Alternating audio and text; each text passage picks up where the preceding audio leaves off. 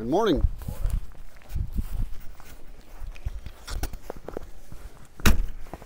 About 54 degrees this morning, a little bit chilly. I'm wearing me a thin jacket. Put on my boots before I go to the barn. Try to keep the manure and smell out of the trailer.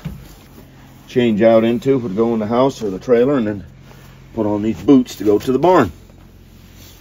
Because I'm going to clean the Ida and Maddie's stalls. So, as they say, we'll wear the boots around the muck. The muck's getting deep.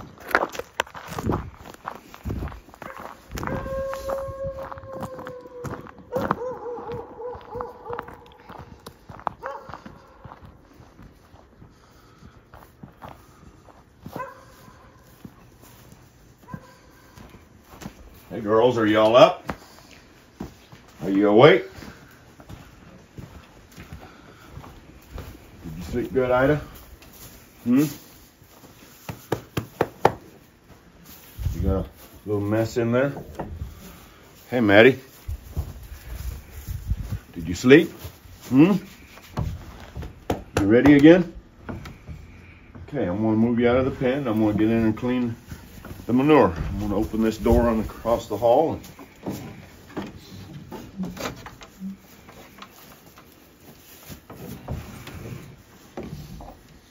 Come.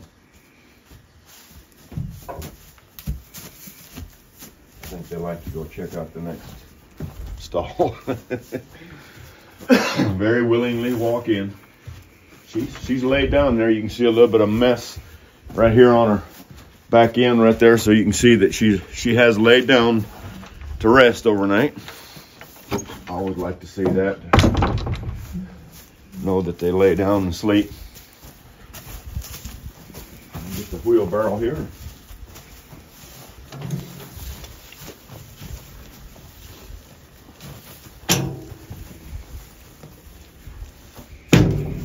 Park it right there. Let me see, here's that fork.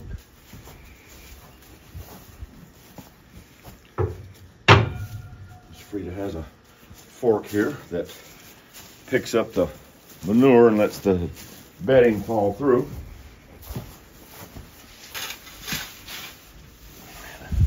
Put this in the wheelbarrow.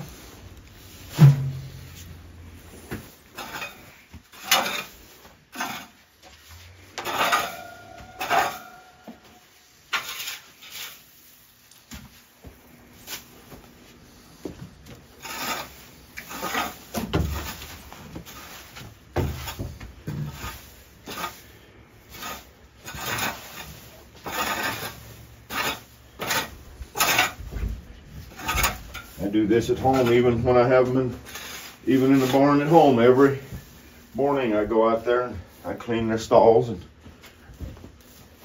feed them. I do take care of all that before I have my own breakfast. I think it's important to take care of the animals before I take care of myself. They work for me. Their life is totally entrusted to me. I'm sometimes many times humbled at, they are so completely entrusted in me. Any mistake that I make on the road or wherever it be, their life is in my hands. They are so totally, completely given to me to do what I make them do. And I think it's quite a responsibility that a person has to take care of your animals, that they just completely trust their life in me, to whether I feed them or don't feed them or bed them or water them or whatever I do. A little bit of fine chaff left over here from the hay, and I'm going to spread that out in here, and that'll be their bedding tonight.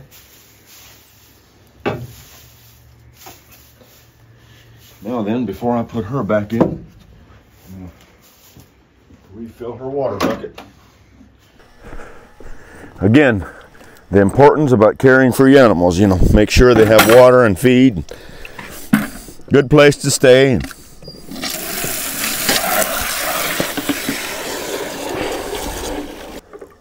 Looks like a little bit of light clouds around. I don't think there's any chance of rain today yet, but I think by tonight they're saying maybe a little bit of chance of rain.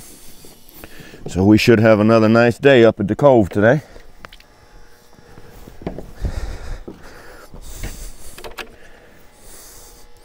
Getting a little bit on the dry side. Really needs some rain, but the nice weather when we go into the cove is also very nice.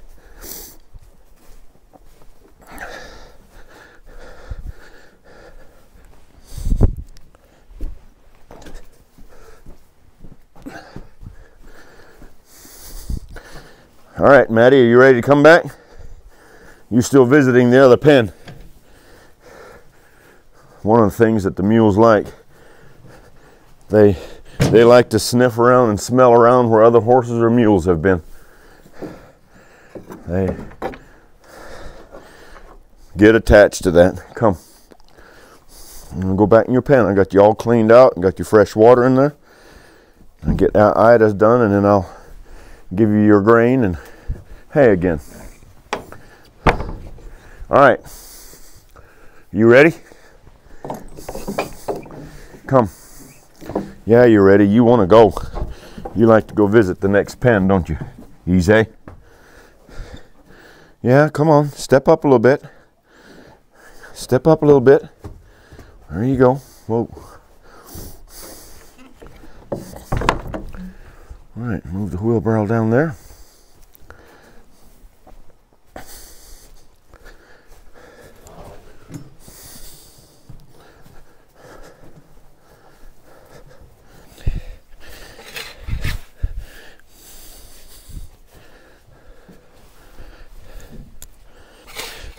When I was growing up, of course, we didn't have tractor, and I was, you know, raised old order Mennonite, and so we did all the farming with horses. We did not have mules at that time. Dad, I guess he didn't know about mules or didn't know anything about them, but had horses. Dad had lots of horses, owned lots of horses himself, and then Dad would let people bring horses that we would train for other people. Break them, and mainly to work, rarely to ride, but mostly to work. And we would work them in the fields, and that was also part of the source of being able. It was just like, yeah, breaking the horses was a job, and Dad would get paid for breaking these horses, but it was sort of like almost free labor. Other people would bring their horses, and then we would work their horses on the farm to do our farm work. And it was a good thing for Dad. He made a little money at it, and then had these horses to do the work. But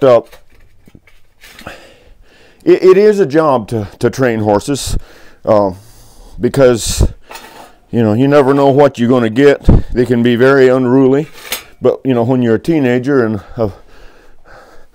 young like that, that didn't bother me. Or Brother Pete, he was really involved in that, in breaking and training horses, and it really didn't bother us that bad at that time. Of course, now that we're older, I don't enjoy it as much anymore as I did then. But yeah, we broke lots of horses for people, and it was a good thing. But I learned so much from that, you know, from training all these horses, what you do and what you don't do to make a horse. And now then that I have mules from a very young age, it's very important to train these horses and mules at a young age, and to actually be able to conquer them, break their will, or you know, subdue them. And I find it more and more, what you do with a baby colt that's born, on the farm, how you physically handle it. Just physically put your hands on it and handle it. It goes with them the rest of their life. Just like these mules. You know, they were born there on my farm, and within an hour or two, I had my hands on them, and I was, you know, moving them around, picking them up. And these mules today, as big as they are, they think I still can do that. And that's part of the secret to conquering them, so that they do what you want them to do, is because at a young age, when they're 100 pounds or less, that I can pick them up and make them do what I want to do. That they just never forget that. And that's the reason that these mules and my horses, that's the reason that they obey and listen to me. But when we were training horses for other people, yeah, Dad was quite choosy about that. He did not want to train any horses that were over 3 years old. So, you know, once they get past 3 years old, it's very, very difficult to change a horse or a mule's mind. It takes a major persuasion to get them to change their mind. All right, I'm going to take this manure out back and dump it. Yeah, so when we get out here, you can see there's quite a pile of it out here. I mean, we've been here quite a bit this fall, and I add to it all the time. But others that come, other friends that she has, and she allows them to come here, and she ends up with quite a pile of this. But there's some of her neighbors around here that come and get it and use it in their garden. So you can see there. Now you're talking about some good stuff to garden with. This manure mixed with the hay and then shavings. It's had to really grow a good garden. Natural fertilizer.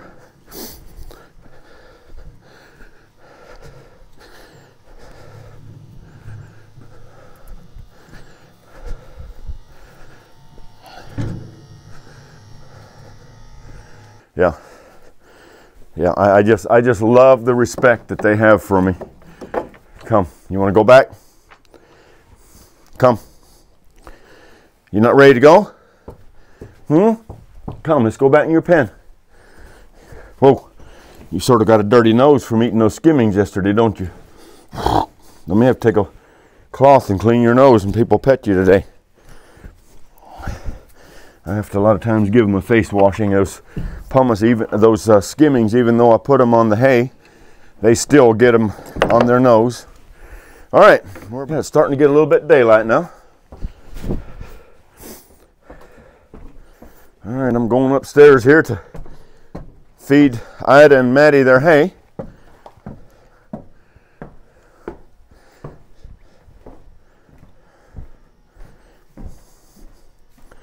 Of course, they're both busy eating their grain right now, so they're not interested in the hay right now. They like that grain much better than they do the hay. But drop it down in there, and you can see down through the slats there, you can see Maddie standing there.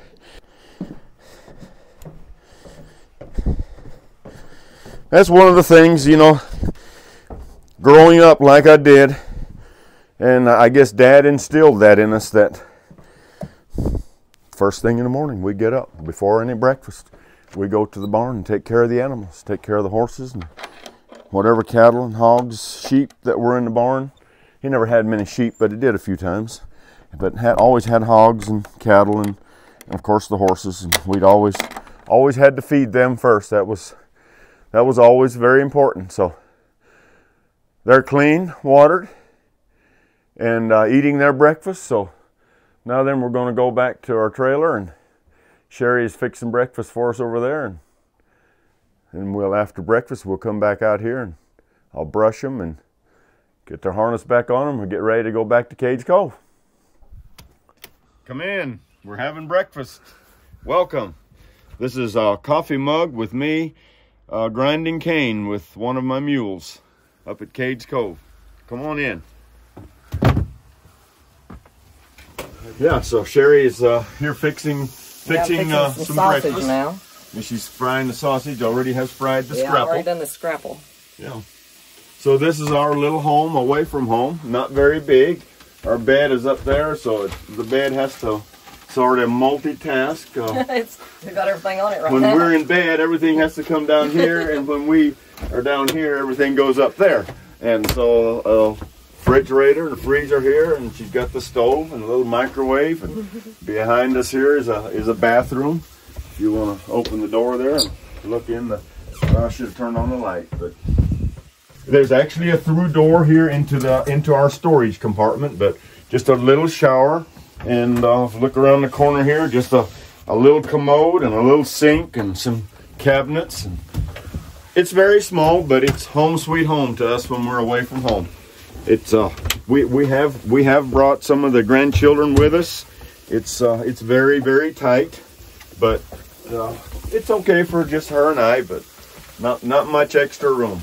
But it's like I said, it's home sweet home to us when we're away from home, and she's fixing breakfast. So I've been out in the barn doing the chores, taking care of the mules, and she's been in here fixing our breakfast. So we're fixing to got me a cup of coffee here, and got a plate of scrapple here. And the sorghum's right down there, but yeah, what's your coffee? Yeah, so I'm a syrup connoisseur, so I have pickles, sorghum, barbecue sauce, honey, some more barbecue sauce somebody gave us, but right here's number one, the sorghum jug. Some good sorghum that we made at home at Muddy Pond. I'm gonna go ahead and take my hat off. When I go in the house, I usually take my hat off. I hope nobody minds my bald head, but that's just me. Surprise, a lot of you didn't know that I was bald. Yeah, but I love that sorghum on scrapple. Look how thick, nice stuff coming out there. And, you know, somebody said, don't you put quite a bit on it? And I said, it's my sorghum. It's paid for. I'm going to eat all I want. I love the stuff. So it's, yeah, really good. So she's working on the sausage right now, and as soon as she gets that, that's also some sausage from our hogs. From our hogs, yep. And that's actually not the link sausage. That was just loose sausage, and she patted it out and made those sausage patties for breakfast. The link sausage that we made in the hog killing episode that is generally a lunch or supper sausage that we eat, along with potatoes or anything else that you more of a heavier meal, and basically about the same sausage, but I don't know, guess that's just habit, the way mom and dad did it, and that's the way we still do it. Right now she's frying that sausage, and then in just a little bit she'll fry our eggs and we'll get started eating. And what I eat is a scrambled or fried egg with this granola.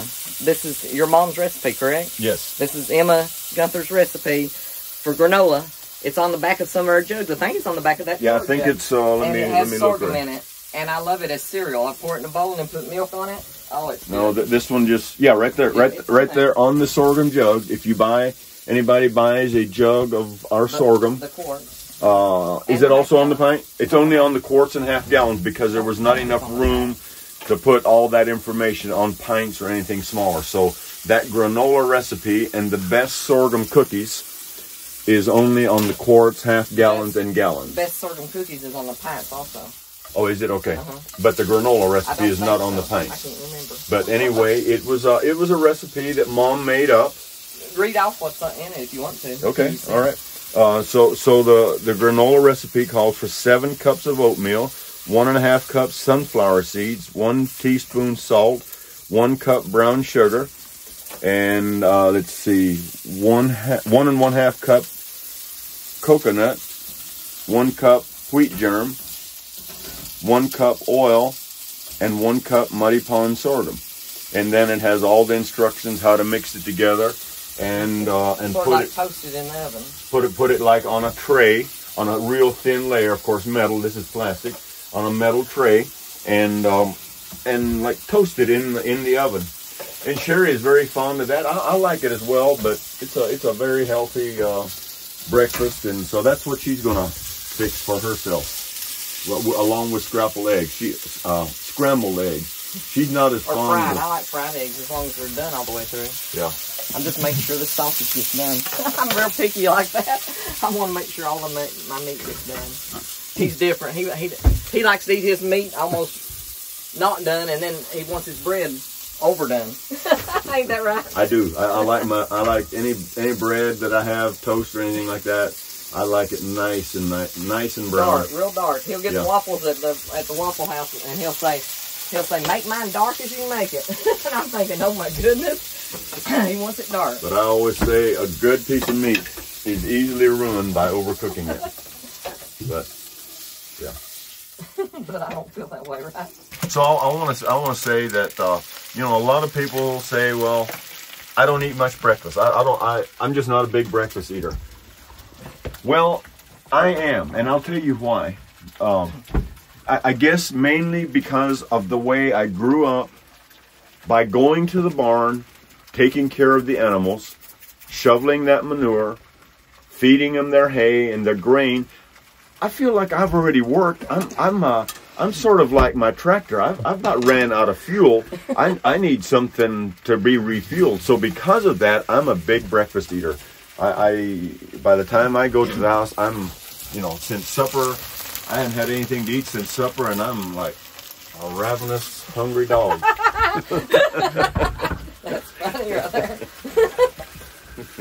Oh man, that is funny. You know how people get whenever they're really hungry and they sort of get almost mad and feed him and he's fine then. It is sort of like the animals, but I mean, that's not really that funny, but it is kind of that way. But I think I'm that way too. You know how you get a headache and you got to eat. I mean, you hadn't eaten in a while and you're thinking, boy, and as soon as you eat, you feel so much better. He'll come in and he'll not feel good and he'll say, boy, I just feel awful. I don't know. He's worked hard. And then when he eats, he says, well, that made me feel a lot better. So, yeah, eating helps everybody, I reckon. Yeah. So Sherry is very faithful about keeping me fed. We eat 3 meals a day. It is at our house, it's a given. Breakfast is at 7 o'clock. Unless that, for some reason, I can't be there on time, I will let her know in time before she starts cooking the meal. Look at that run out there. And, we agree, but automatically breakfast is at 7 o'clock. Automatically lunch is at 12 o'clock. No question about it. I don't have to ask her. I'm going to do my darnest to be there on the minute. I'm going to try not to be late. And then again, supper is at 6 o'clock. And I'm going to try my best to be there on time. I feel like it's very important to be respectful to your wife or whoever is cooking for you. She's went to the effort to cook this food for me, and it's hot, warm, it's ready to eat, and then I'm not on time, and my food is getting cold, and the cook is getting hot. It's a bad situation. Yeah, it goes bad real fast that way. So I'm pretty strong on that to be on time, and she's went to all the effort to cook that for me. Did you have your spoon? Yeah, I guess I already got a spoon here. Okay, yeah. So I try to be on time. It works out real good. But now, there's nothing wrong with being late, but let's communicate about it, Okay, now next. Your stuff is ready. Do you want to start? Or should I? Oh, I guess I'll just keep on. Well, I'll just wait till you're ready and we'll eat together. See, I've got 2 more eyes, but the stove's very small. I can't get to it, so I just usually do it on one. Scrambling these in. I like fried eggs, but whenever I have fried eggs, I want them cooked done all the way through. I want the yellow done too. And Mark likes the yellow not done. But scrambled eggs are good too.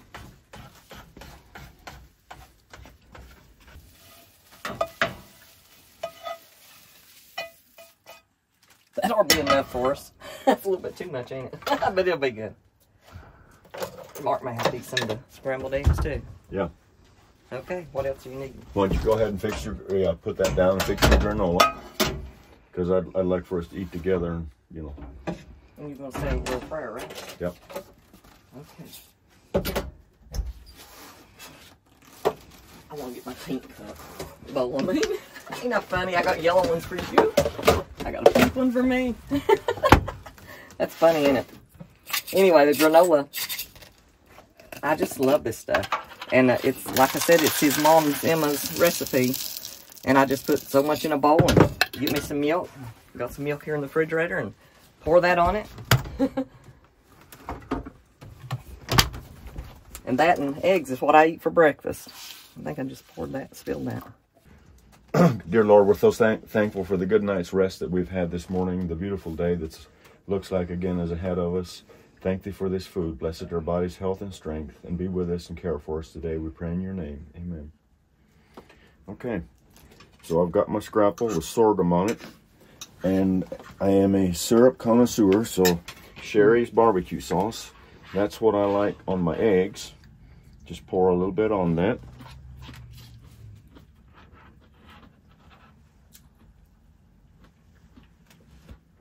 Good, very good barbecue sauce on.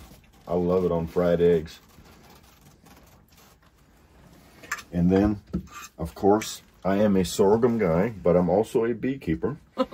And so therefore, I can justify using honey. Sherry likes sorghum in her coffee. I don't care for sorghum in my coffee, but I like honey in my coffee. A couple of tablespoons in that cup of coffee. And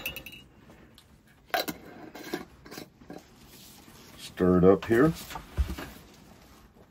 And wish could tell you that you could buy these mugs, but the Smoky Mountain Association, who we were working with there at Cades Cove, they made these and sold them.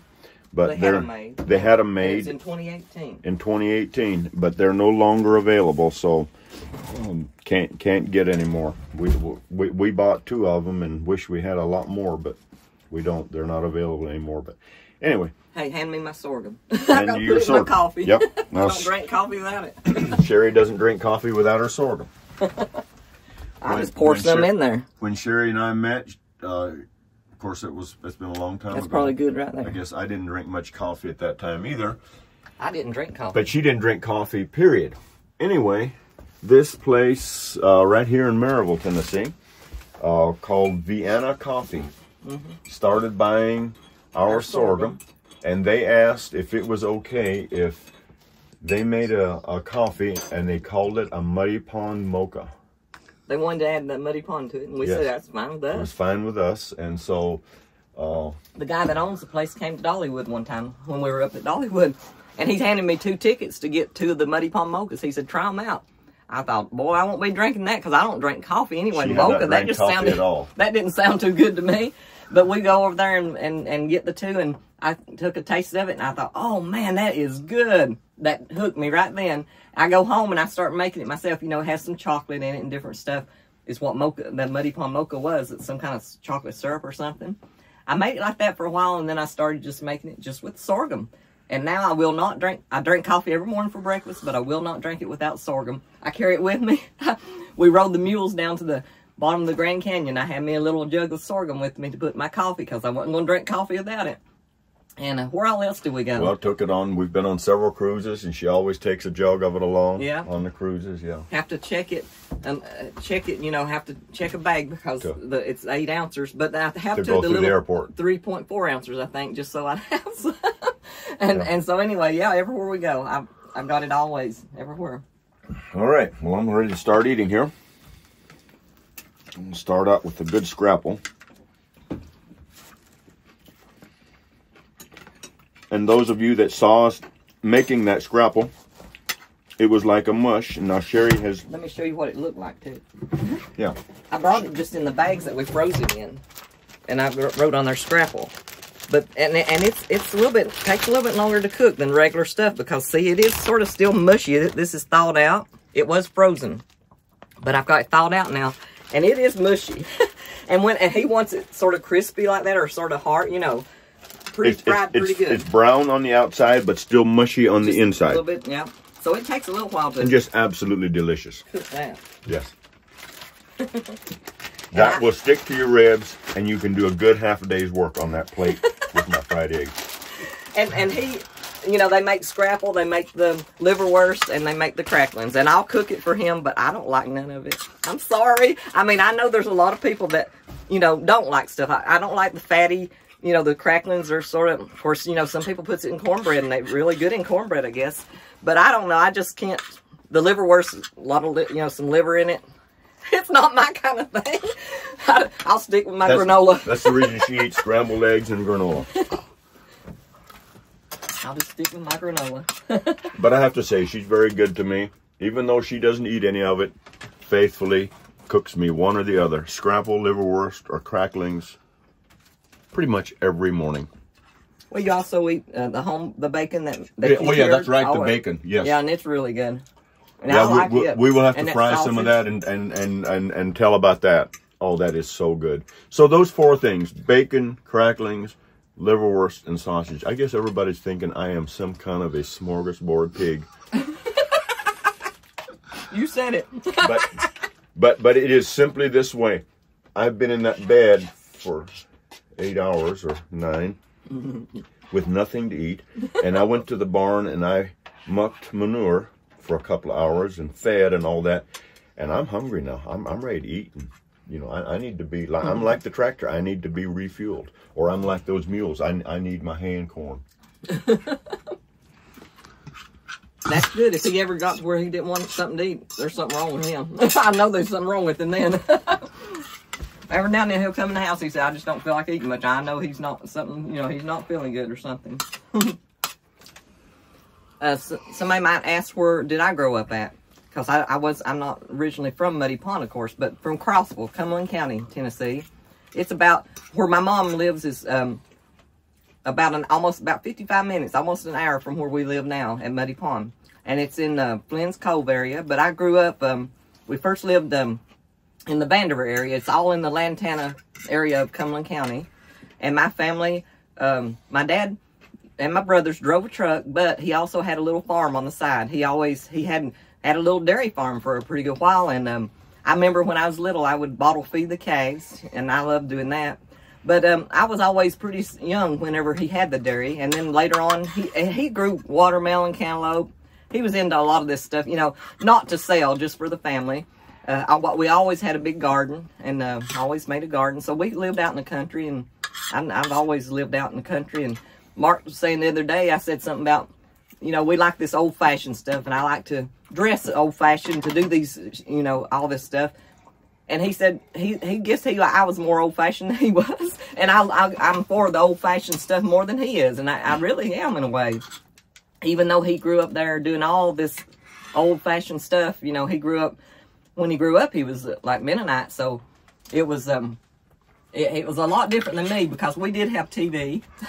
And and the one thing my family did, they played old-time bluegrass music, the fiddle music, not the new bluegrass, but the old-time good buck dancing clogging music. And I always have clogged. I just picked it up because my family played the music, and I'd be around places where, you know, they would go and play music and people would be dancing. So I'd go home and I'd get in front of a mirror, and I taught myself to clog and really enjoy it. Love to do it. Love the music. It just feels like it's, when I hear the music, my feet go to tapping. It's just like it's inside me. It's almost in my soul or something. I love that old time music. And then when I met Mark, I guess I could go with that. Now, I was at the Museum of Appalachia with my family that plays music, the Lantana Drifters. And I was dancing over there, you know, just under a shade tree. Mark was up there making the sorghum. And that's how we met. He all of a sudden walked up and he asked me where some of the members of the Lantana Drifters was at. He was wondering, you know, because he had seen them over the years, and I told him, you know, I wasn't sure where one of them was at or anything. And we just got to talking, and he wondered how many years I had come to the Museum of Appalachia. Of course, I had come quite a few years with my family, and he had too, but we hadn't actually met. I I think he might have seen me dancing, but he did not know who I was. And so anyway, we just got to talking, and he said, you want to get an ice cream? And here we go and get an ice cream, and it went from there. I mean, we got to talking to each other, and that's how we met, right there at the Museum Appalachia, with him making the sorghum, and I was clogging, buck dancing. And of course, my family's band there. And he loves the music. He said he always wished that his girls would learn to clog. And so he was just, he just couldn't hardly believe that he met somebody that was into the old time music and somebody that clogged. You know, growing up Mennonite, you know, they don't really do any kind of dancing and not really listening to any kind of music much. But he said that when he came up there, he said he went back home after first few times he went to the Museum of Appalachia, and he told some of them that's the biggest guitar I've ever seen. It was fiddle. Oh, biggest fiddle he'd ever seen. It was upright bass. You know, they was playing this bass, and he said that's the biggest fiddle he had ever seen. So I had been there at the museum for a bunch of years myself, and I knew the Lantana Drifter band, you know, I thought fairly well. I'd seen them a lot and absolutely loved the music that they made. But somehow I had always missed her. I had never seen her before, and just happened to stumble on her that day. And I'm very blessed to have found a wife that is 100% pulling as hard for my life as I am for my own. And she just sold out her life for our way of life. I'm very blessed with that. Yeah, that's true. I mean, I'm all into sorghum. I could not sit at the table or stand at the table and sell it if I didn't like it. I love it. And and then that barbecue sauce we started making, or I was making it at home for ourselves, you know, just to eat. And we decided that might be a way to sell more sorghum, because we put 60% of it is sorghum syrup in the barbecue sauce, and decided to start making it. We go to a kitchen in Lebanon, and me and him, we're the two that makes it. Nobody else, you know. We have a helper there that does some of the cleaning up, does some of the bottling, you know. Just we have to hire him. We just can't do it all ourselves. But anyway, we make every batch ourselves, and yeah, that just like his brother-in-law, our brother-in-law said, you know, I dived in that sorghum. It's just like I'm almost more into it than he is. I don't do the part of you know, but I don't plant. I don't plant it. I don't do the harvesting, but I have always helped bottle it. I've always helped label it. I've got our website up. I do the advertising. We do a lot of advertising with these shows that we do, because I hand out cards to people. We talk about where we're from, and we have people all the time that come to Muddy Pond that have seen us somewhere at a festival where we've been. And it's just like he said, I was a secretary. I worked in the office when I met him, and I just quit all that, moved to Muddy Pond, and dived in there and help him out everywhere I can. And so both of my plates are empty now. So I want to go back to that love story and tell a little more details about that. So this was at the Museum of Appalachia, which is about 20 miles north of Knoxville, Tennessee, where that I saw her, met her the first time. And a year later, I decided that had been long enough, and I wanted to ask her to marry me. And the museum is about 100 miles from where we live, and so I told her we wanted to go to Knoxville. So we went around a little bit, long way around, and went to Knoxville. And while in Knoxville, I didn't want her to know where we were going or what I was about to do.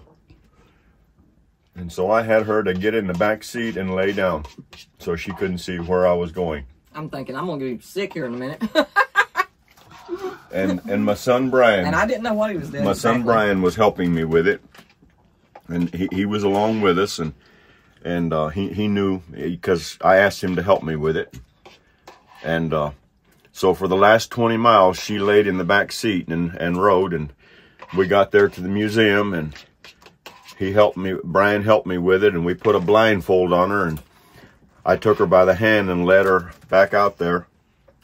I kind of had a little bit of suspicion what was happening, but I wasn't completely sure. He had let me pick out my ring anyway, so we'd already somewhat done that, so I knew he was going to do it, but I didn't realize what he was actually going to do. But I took her right to the spot where the first time I saw her, and asked her to marry me.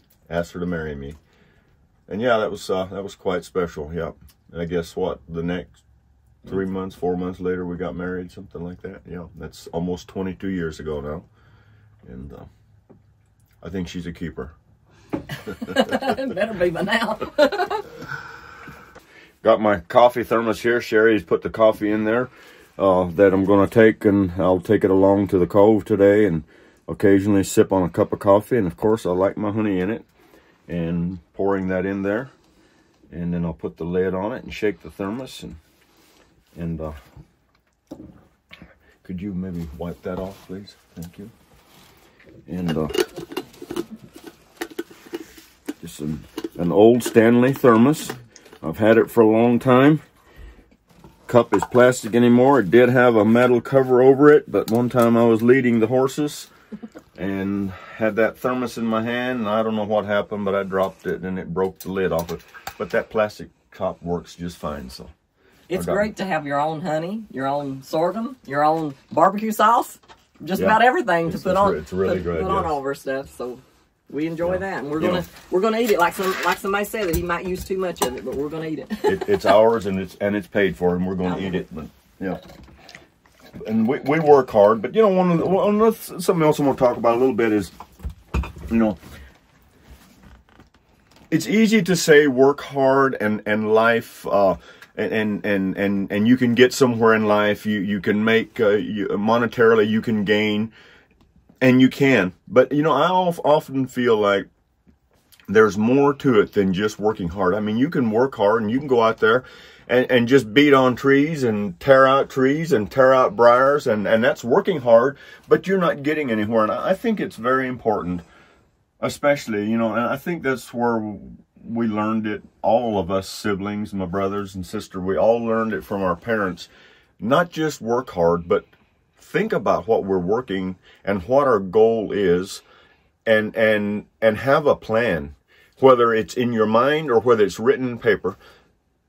And I was a very poor student in school. I had a real hard time, and I'm not very good with pen and paper or writing anything down, but I have that in my mind. I mean, I have a whole list of things in my mind that I need to do every day, and it's and for the next year or for the next couple of years, maybe too many things on that list. But I think it's very important to have a list, to have goals in your mind, that this and this and this is what I'm going to do, what I have on the list to do today, and try your best to get all of that done that you can. And that goes along with work. But I think it's important to have a plan. And also he says that he was poor in school, but he can build, make, come up in his mind with everything, anything and everything. He once said he can weld, you know, he can weld and he can build stuff with wood and concrete. He pour concrete, he can build a house, he can do whatever he wants to do. All this equipment, he's been behind most of it, you know, getting it put together, built, knowing where to get the stuff, knowing how to put it together. I don't know how he does it. It's just amazing to me. He's very intelligent, very, very good at building, making, and getting stuff done. One of the very important things that I think Henry Ford, the founder of the Ford vehicles, said that I think a lot about, and that I've used a lot in my life, that it is so important. Not that I'm always able to do everything that I know, but to have friends and know of places and people that can do this stuff. Even if I can't do it, know people that can do this, and have those strong friendships and relationships with them. And you know, these friends, give me that sorghum jar. These friends, you know, when I go to them and I need something done, and I take them a jug of sorghum or a jar of honey or a jar of barbecue sauce, that goes a long way toward friendships. And not that I'm trying to bribe anybody. The bartering system, sort of. but I always keep a box of this stuff in my truck, and I see somebody that I know that's done some good work for them, take them some of this stuff and say thank you. You know, I couldn't do it without you. And it just takes you a long way in life. And yeah. All right, had a wonderful breakfast here this morning. So I'm gonna put on my boots to go to the barn. I usually try to wear clean shoes. I have those house shoes that I always wear at home or whether we're on the road. And because, you know, I go to the barn and I muck manure and all that, and my boots get smelly, and try to keep that out of the house. So, you know, Sherry has less cleaning to do. And then I also drive with those shoes. And so we're going to go to the barn now. First of all, I got to go back here and open the doors where I'm going to load the mules. I'll lead the mules out here and load them in the back of the trailer here.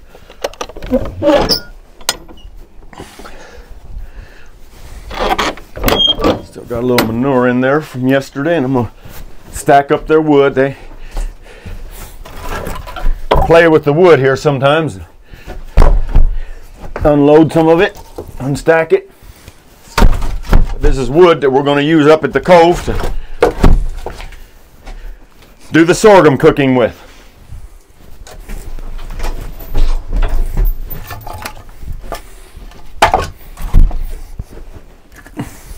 This is a pretty good place to haul the wood with because the mules stand in here and their heads are way up here, so there's sort of an empty space down here. So I've been doing that for years, and a good place to haul the wood. Going up to the barn here. I'm going to brush the mules and put their collars on, put their harness on, bridles. They should be done eating. Get ready to go grind cane up at Cades Cove. Well, Ida, it's almost time to go. How did you get your hay outside of your door here? Standing in the door and holding your head out looking for me, huh?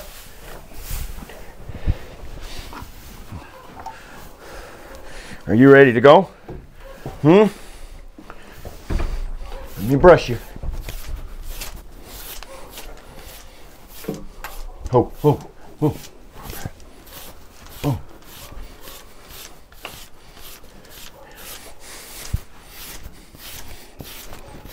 Brush them like that makes them look good. And there's something about brushing them, it smooths their hair or releases a pigment under their hair that, I don't know, it makes them feel good. They act like they like it. They like to be brushed. Okay, let me get the other side. Move over. Come. You already left me another pile, didn't you? Yeah, somebody has said, well, how much do these mules weigh? I've actually never weighed them. Their mothers, being Belgian mares, they're somewhere 1,900 to 2,000 pounds. But I estimate them to weigh somewhere 1,500 pounds. Yeah, pretty good sized mules. So that was Ida over there that I brushed first, and this is Maddie. And they act like they really like me to brush them. It makes them pretty, you know. I want them to look good when people see them, where we're going to be today at Cades Cove. But it also, I think it feels good to them. It does something to their skin, their pigment, releases something to brush them like that. Then right here, she's obviously laid down overnight and got in a little bit of manure and sort of messed her hair up back here, so brush that out a little bit. Okay, we're done with that side. Let me get to the other. Yeah, so we don't always have a nice stall like this to keep them at where we and when we go do these demonstrations. At Dollywood, there was a neighboring pasture, about a 5-acre pasture and a barn that they could go in that pasture, and I would just turn them loose. I would just turn them loose in that pasture, and then they could go in the barn when and if they wanted to. But for the most part, they stayed out in the pasture. There are some places that we go to, like Fall Creek Falls.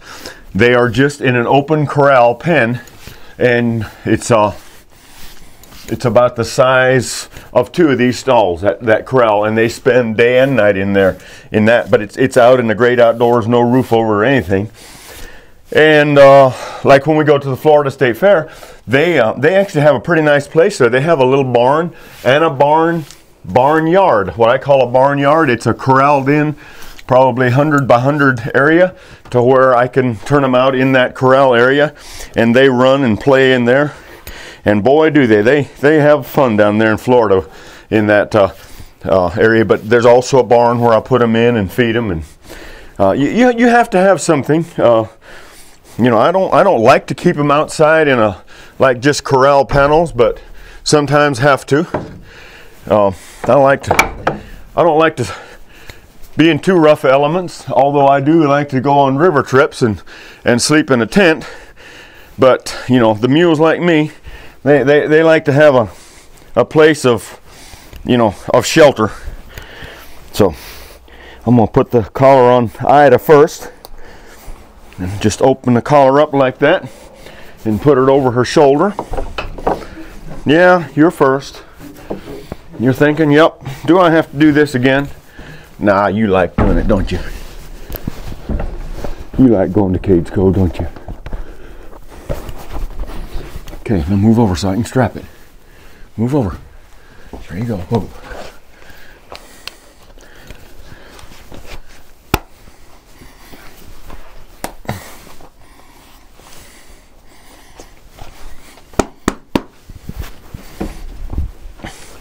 And so the harness is something, you know, somebody that's not used to harness would say, how can you keep that pile of straps from getting all tangled up? But again, something I learned at a young age in Dad's barn. This is the breeching part right here. You put your arm under it and you put the center of that breeching on your shoulder. The next piece is the back band. You put your arm under through that and sort of let that back band rest on your arm. Then this is the hames. And there's the other hames, and you take one hames in each hand, and you've pretty well got it straight. There's not much tangling up that can happen from that.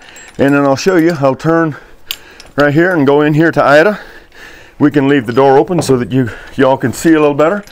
But she's positioning herself, getting ready. I'll lay the hames over first. That's the way Dad taught us. You lay the hames over first, and then you just sort of push the harness over it, and that breeching just sort of slides off my shoulder right onto her back. Look at that. So it's up too far, but the first thing I have to do is put the hames on the collar. You can see this groove here on the collar.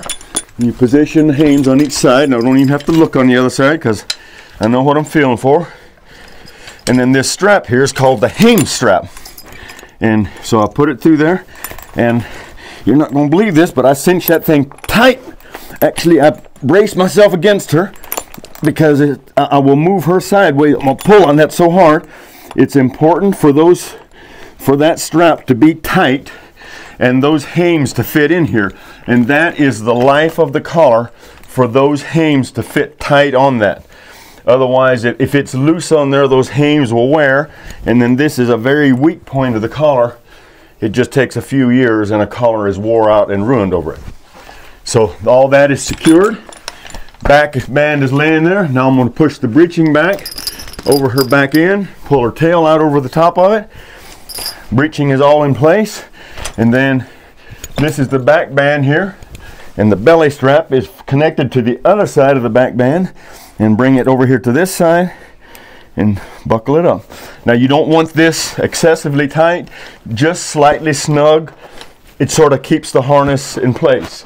And then these straps coming from the breeching to the back band, it sort of helps keep that breeching in line.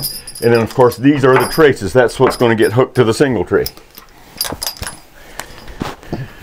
And next I'm going to get the bridle, put her bridle on.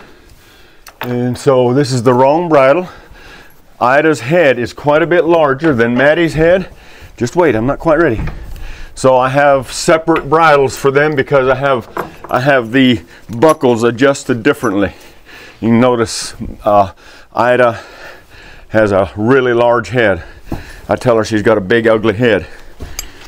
To me, Maddie's head is a little bit smaller, just a little more petite and neat. And then of course that's the bit, and she knows what's coming. Learned that at a very young age, even though she's just 3 years old. But by a year, even if I don't work them, I start putting the bridle on them and get them used to that bit. And then this is called the chin strap. It comes from the other side of the bridle, and just put that on there. You do, again, don't want it terribly tight because you don't want to choke off their breathing, but you want to be safe that no matter what they do, you don't ever want them to get that bridle off, because if they ever get that bridle off, there's not much control on them. I mean, even though I can say whoa and maybe she'll stop, but if she's been spooked and doesn't have that bridle on, they can tear up Jack in a quick, so in a big hurry. Let's just say, for unknown reason, somebody shot a high-powered rifle, a humongous boom, and they had never heard it before. No matter how gentle that a mule or horse is, it can spook them, because they were just like you or me. It would scare us. No, we probably wouldn't run away, but it could scare them to where they could do something foolish. And so because of that, as a horse or a mule keeper, it is your responsibility to make sure that everything is safe, that you do your best to make sure that they don't make a mistake. It is my responsibility to make sure that they don't make a mistake. And even though, no matter how gentle a horse or a mule is, they can still do things that you don't expect. Okay, so she's all done. And I want to show you a little bit of difference on the collars. The collars are a little bit different, except for that Maddie's collar is open one hole further on each side. Because of her age, her shoulders have filled out a little bit more, and she's just a little bit larger. And then again, as I said a minute ago, Maddie's head is a little more petite, a little more small than Ida's head. Ida has just a large mule head, and then Maddie has more of a small head. So because of that, I am able to actually just push this collar over her head right onto her shoulders without having to open it. Now I can do it, and I've done quite a bit of it with Ida, and as she gets a little older and her shoulders fill out a little bit more and get a little bit bigger, the collar will be a little bigger, and it'll go over her head a little easier, because her head won't grow anymore, but her shoulders will muscle out and fill out a little bit more, and it will make it just a little bit easier. And the reason that I like to push them over their head is because when you open a collar on the top and you separate them like that, the hinge point is right down here, and again, it's sort of the weaker part of the collar. And the reason it's all to do with breathing down here, to allow them an airflow. And by opening a collar, bending it like that, in just a few years, that leather will still start cracking. Yes, I do oil these collars. Again, that's another point I want to make. The collars are leather. Both collars are leather, but these harness are not leather, they are nylon. That was something that goes back to my dad again. It was started back several years ago. It looks like leather, but it's actually heavy-duty nylon. And the wonderful thing about this, it's much more conducive to the elements like sunlight, especially rain. When a leather harness or any leather parts, or whether it's your leather shoes, get wet, it's very hard on the leather, and it doesn't take long. It starts cracking and doesn't take long. They have holes in them, and the same with these harness. The leather harness, when they get wet and parts of them bend, they crack, and doesn't take long, and they're broke stuff on it. But I do want to say, you know, I'm trying to preserve old ways, and that does bother me a little bit that I'm using nylon here instead of leather, because the old ways would have definitely been leather. But I guess, you know, convenience sometimes just overrules keeping old ways alive. So anyway, got her strapped in there. Push the breeching back in place, situate it, pull her tail over the outside of the strap, and buckle her in.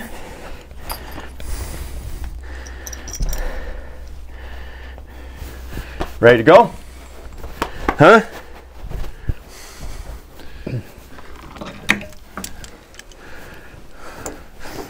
forgot I got to put your rope on, your bridle on yet.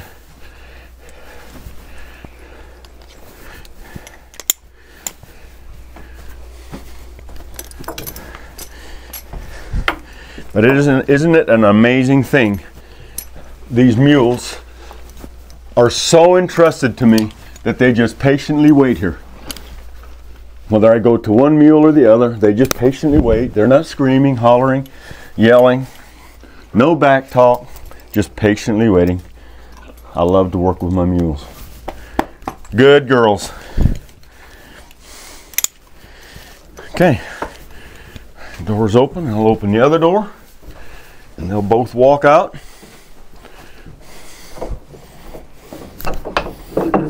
Come, Maddie. Come.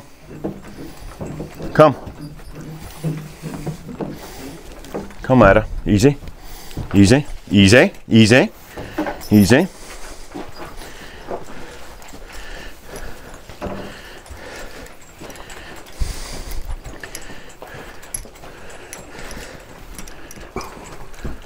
Well, good morning, everybody. We're getting ready to head up to Cades Cove and make sorghum today with the old-fashioned way. I'm going to hitch up one of the mules to the cane mill and grind the juice out of our sorghum cane, and then with an old-fashioned stove, going to cook it down and make some good old-fashioned sorghum syrup. I do want to make a note here as we're standing here in front of this barn. You see the sign. It says Pack Stables. This is a very good friend of ours that owns this barn, and she used to be in business for people to come camp here with their RVs and bring their horses and ride in the mountains. But I have to say, Miss Frida is closed. Pack Stable is not open, so please don't call that phone number you're seeing on the barn and bother her with that, because she is not open for business anymore. We get to stay here because we've been here for a long time and got to be good friends with her. Once again, it goes back to those important relationships to get to do things like this to help you through life. So come along with us and let's go to Cades Cove. Come.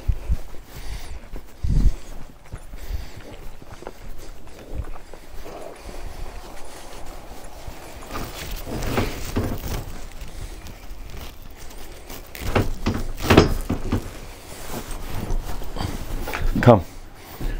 Come. Come.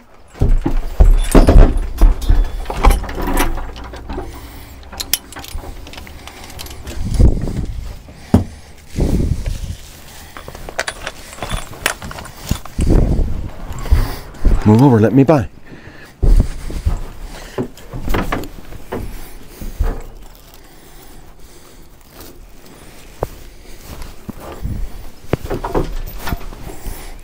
Come.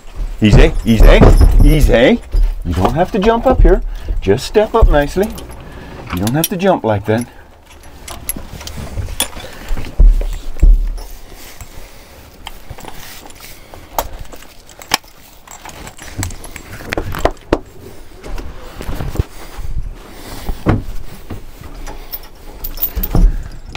Just got those chains back here just for a little safety again. Just in case a door were to come open or they were to get loose, just to make sure that they can't get out. Close the doors up. And notice I've always got my shovel handle. You never know when I might have a little compost. Okay, they're closed in. We're almost ready to go. I've got to do a few little things and then we'll be ready to go. The bed is 38 foot plus the neck. So yeah, it's what's called a 38 foot. Yeah, we bought this in 2003. It was made by Cades Classic in Ocala, Florida, and we had it built, designed that it had all the structure was so that we could put in a black water tank and a gray water tank and fresh water tank and all the water heater and all that stuff. And then we took it to a company in northern Indiana. I think the name of it is on the other side here, called Showtime Trailers, and they put all the interior living part in it. and then we had that done in 2004.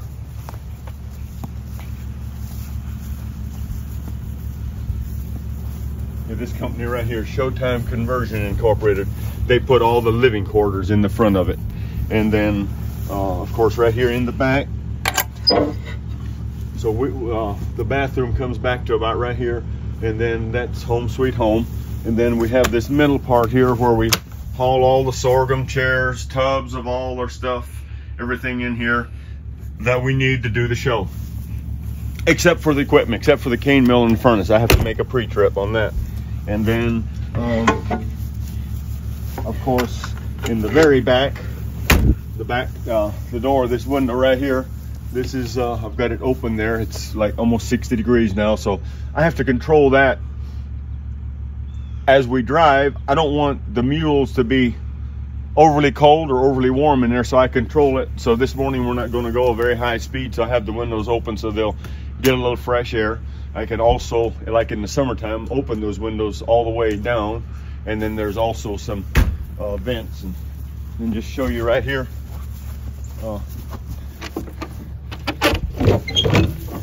The mules are right here in the back. Yeah.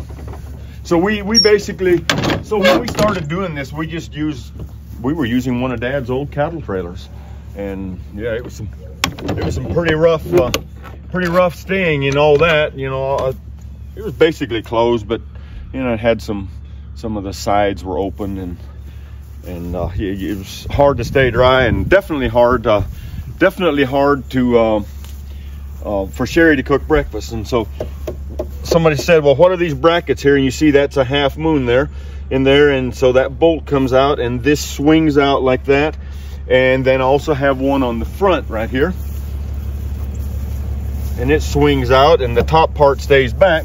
And when we get to the cove, you'll see the large pole on the cane mill.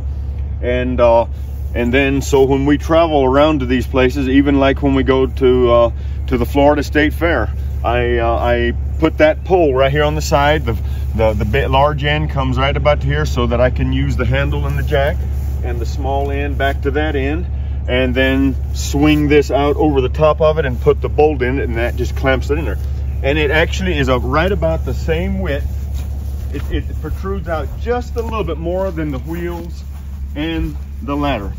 But it was real funny. One of the first trips, well, 2 years ago, the first trip we went to Florida, being this is somewhat considered recreational because we live in the front of it, we don't have to go through truck stop scales. But in Florida, they have it's a different kind, and I don't remember now what it's called, but it's an inspection, and every even pickups have to go through those inspection sites, and they're inspecting for you know, might there be some foreign weed seed or something in the hay, or bugs or something being transferred. But anyway, the guy comes out and he looks at this rig and he looks at that pole and he says, "Y'all don't make cane syrup or sorghum syrup, do you?" I said, "Yes." He said, "My family does that right here in Florida." And he recognized that pole, and he handed my paperwork back, didn't even look at us. And I was a nervous wreck. It was the first time I'd ever done it, and you know, I didn't know what to expect. And he was so nice, and he was so thrilled what we were doing, and he just handed me my paperwork, and he said, "You guys are good." Oh, the other thing that they do inspect for, in the United States, there's a thing called Coggins, and we have to do a Coggins test. Even to leave our farm legally, you have to have a Coggins test done on equine, mules, horses, donkey. There are some viruses, some diseases that are, you know, they can get out and get to other animals, to other equine animals, and so you have to test that your animals are clear, and you have to show a clean bill of health on your mules. And so even to come here, we get that done, but to go to Florida, we have to have it done 30 days before we go, and it's actually in a statement from your vet saying that you've got that clean bill of health on your mules. But yeah, that was back to the pole. That was quite impressive. the man there saw that pole and he knew exactly what we were doing. But that's how we move the pole around. I mean, I have quite a few poles, but I have one favorite pole that the one I'm using at Cades Cove. It's sort of got some unique character and crooks to it that I like, and I take it along with me, and pretty protective of that pole. Yeah. So anyway, we're just about ready to go now, and I'm gonna take my rubber boots back off, and I've got them here on this side. I'll be right back. Let me get them up here on this side. So again, I don't like to get in the vehicle and be smelling horse dookie. So I take my rubber boots off and I put on my clean little slippers. Just some leather slippers that I keep. I wear them a lot in the house and when I drive, just to keep the manure smell away and all that, you know. And then I just put my boots on the back, and as soon as we get to the cove, I will change again. Yep. Sherry just reminded me I have to go back to the trailer on the other side and put the step up. We've got the truck started and warming up, almost ready to go. Sherry's getting in.